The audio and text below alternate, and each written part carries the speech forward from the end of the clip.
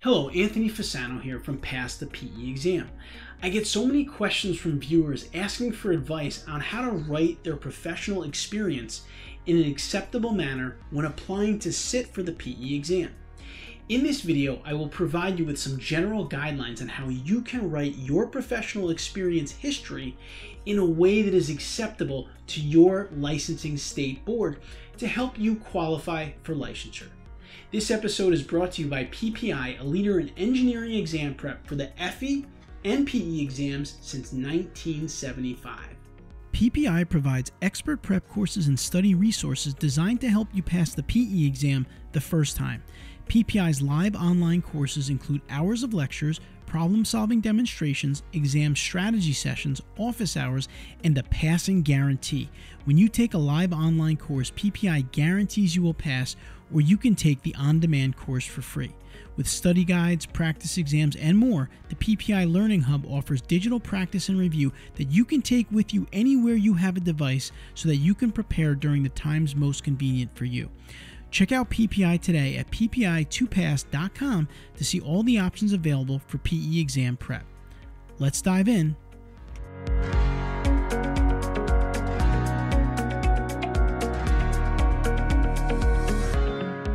To be licensed as a professional engineer in any U.S. state, you must submit an application for licensure to the Office of Professions in your state.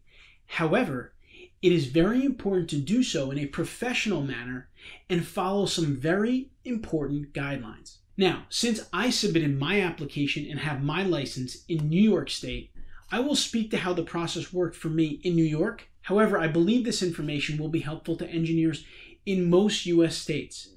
But I do recommend that you ask for guidance from other engineers that you know in your state that have had their applications accepted in the past. There's no better way to do it than to use one that got accepted. Now, in New York, the documentation consists of two parts: your own statement of what you have done and verification by your supervisor or supervisors of the nature and extent of your experience.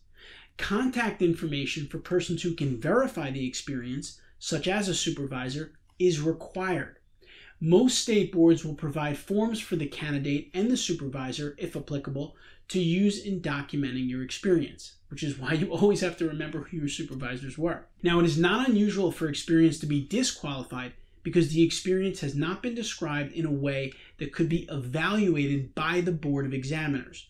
Therefore, particularly with regard to describing internship experience, it is both important that you and your supervisor, if required, use the terminology and verbiage that will make it easy for your state board to understand your engineering-related experience. Before filling in the portion of the application forms pertaining to experience, write a rough draft of what you want to say.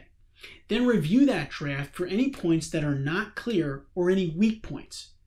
If possible, have someone who has experience and familiarity with the licensure process review it as well. Preferably, again, someone who has had an application approved in the past. The following is a list of 5 common mistakes candidates for engineering licensure make in attempting to document their experience. Number 1, job titles aren't enough. No matter how impressive a job title may sound, it should be accompanied by a detailed description of your duties and responsibilities in that role. This description must make the nature and extent of your engineering experience involved in that role very clear. Number 2, avoid vague generalities and ambiguous phrases.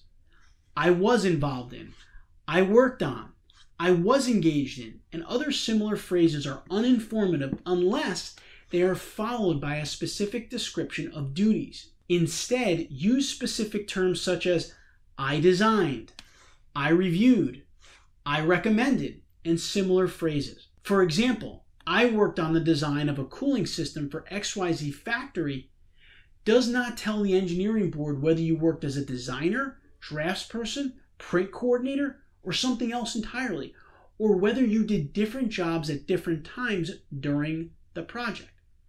Other vague phrases include, I was responsible for, I had full responsibility for, or I was part of a team that. it is much more useful to specify your duties precisely. Number 3, avoid vague formulations regarding the amount of time you have spent performing each type of work. If you spent only a part of your time on a particular duty, indicate the percentage of your time that was devoted to that task. If you worked on a particular task on a full-time intermittent basis, indicate the number of weeks or months that you spent on that project. For example, if a project took 2 years, but you did different tasks in year 1 versus year 2, detail them in the timeline. Number 4, try not to hide deficiencies in your experience through the use of vague general language. Believe me, it's better to wait to apply for the exam once your experience is sufficient to qualify. If it's unclear to the reviewing party, they will likely not accept that experience or ask for clarification, which, believe me, can delay the application process by months or years. Number 5, the application form is not a place for modesty. Do not assume that the full range of your duties or the full extent of your responsibility will be obvious from the job title or your brief summary. Failure to explain fully can lead to rejection. Go into detail, making sure that you give yourself credit for all that you have actually done. Be honest. You may be surprised to find that a single job may encompass a number of engineering functions requiring many professional judgments. You should point out each of these functions and mention the judgments that you had to make, giving examples of some of the main themes of that project. In considering your application, an engineering licensure board must come to a decision as to whether your education and experience qualify for licensure. This means that the evaluation committee must be able to understand, evaluate, and verify the facts as you present them. A specific detailed summary of your experience written in clear, forceful language will greatly increase your chances of qualifying for the Principles and Practice of Engineering examination, or the PE exam. And remember to contact your applicable licensure board to obtain specific experience and reporting requirements and to obtain forms for reporting your experience. Remember, every state is a little bit different. I hope you found this week's video helpful. In upcoming videos, I will solve some more PE exam practice problems and answer other questions from our subscribers. Past the PE exam videos will be published weekly, so please be sure to click that subscribe button so you don't miss something that could make a substantial difference in your exam result. And please ask questions and leave comments below this video, and I will read and respond to them.